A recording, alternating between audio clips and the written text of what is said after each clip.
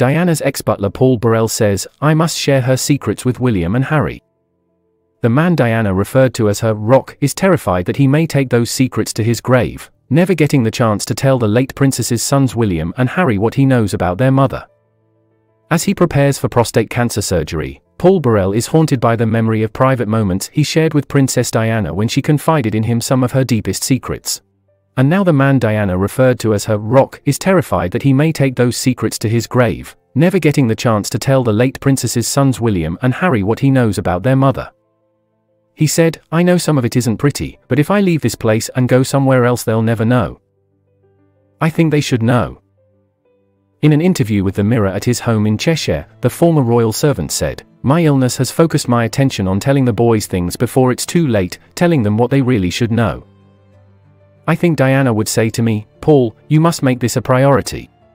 You must go and see my boys.'" He revealed last month that he had prostate cancer and said his diagnosis had left him fearing he will run out of time to tell them the truth. Paul, 64, who was Diana's butler for 10 years up until her death in 1997, said, "I spent many hours with Diana, during her happiest times as well as her darkest times. She confided in me and there are many things I have never spoken about, but now I feel the time is right. I think what I have to say could bring the boys back together, which Diana would have desperately wanted. I will only tell them the truth, that is all. I am not looking for anything in return." The princes have become increasingly estranged since Harry moved to the US with wife Meghan in 2020. Paul said he would like to try and do my bit to see them reconciled. He said, "Wouldn't it be wonderful to see the boys repair their relationship and to be back where they should be back? The public would love that. I'd applaud that.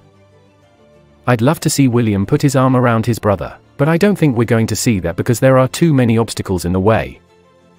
But he said his dearest wish was to have the chance to sit down with William and fill in the gaps of those years that are missing in his mind. Paul said, "While he was away at school, he could ask me any question, and I will be able to answer. I want just to say the truth. Some of the truth may be difficult, but if he doesn't know, he's not informed. I'd like to tell them the truth. There are things that happened in their mother's world, which they may not have knowledge of. And I think it just might fill in some blanks." In the past, Paul has described himself as Diana's best friend and claimed she said he was the only man she ever trusted. The trust she placed in him led him to protect her secrets, but now he wants to share what he knows with her sons, hoping it will bring them closer together. He said, "If we ever sat down, I would say to William, this is within these walls and will never come out." In his biography Spare, Harry dismisses Paul as Mummy's butler. Paul said, "He has discarded me, but he hasn't thought about all of those years that I spent with his mother, in private, loving her, caring for her, watching out for her. I've been dismissed and I'm sad about that." As we discuss the brothers' bitter rift, Paul said, "You look at Harry and William as an 11-year-old and 14-year-old walking behind their mother's coffin. The nation saw that, the nation witnessed that, and our hearts broke for those two boys. That path should have been the same path from then on. That's what Diana would have wanted. For the two boys to be stuck side by side for the rest of their lives.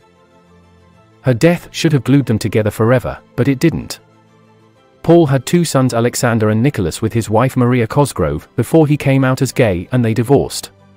In 2017, he married Graham Cooper, who he now lives with in the village of Tarporley in Cheshire.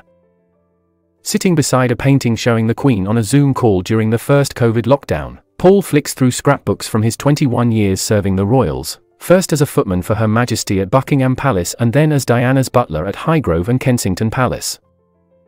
Pausing at photos of his sons and Harry and William as children playing in the gardens of Highgrove and another showing, then 7-year-old Alexander with Prince Charles at Christmas, Paul broke down.